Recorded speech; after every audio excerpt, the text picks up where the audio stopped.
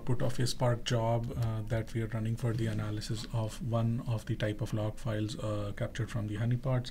So the log files that are being analyzed from this in this Spark job are the web server log files captured from all 10 machines in the US East region, all the 10 honeypots that we had set up in the US East region. So all these log files are read into a single RDD, and then we use Spark SQL to run a bunch of queries to do some exploratory analysis.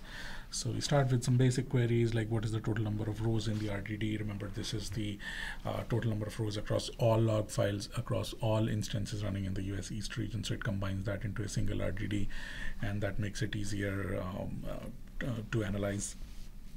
So this data set was not that big, so this whole Spark job would complete in about a minute or so. So we see here that there are 12,364 total queries. These are the total number of hits per day, looking like it as a timestamp, number of hits by hour of day to see if there's a difference, distinct source IPs seen per day,